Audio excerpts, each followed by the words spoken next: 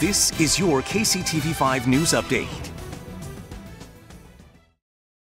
It is a Storm Track 5 weather alert day as we track this Arctic blast that has taken over Kansas City. Dangerously cold temperatures across the whole metro right now. And a reminder for you today, gas and electric companies on both sides of state line, they are urging power and gas customers to conserve as much energy as possible.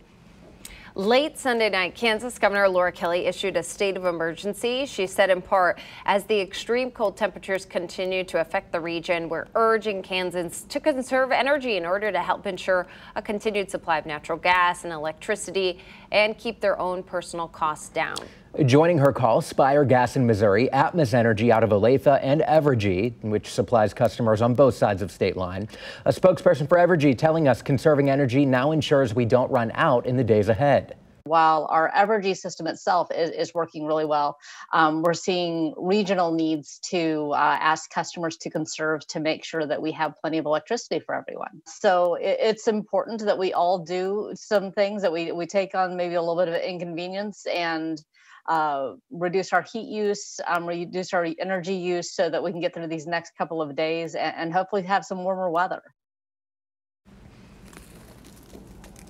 And a Storm Track 5 weather alert posted for our Monday. Temperatures for everyone within our viewing area anywhere from 5 to 15 degrees below zero.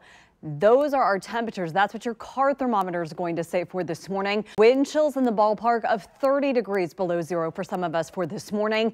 In addition to just the brutally cold conditions that will hold strong for today from now all the way through this afternoon.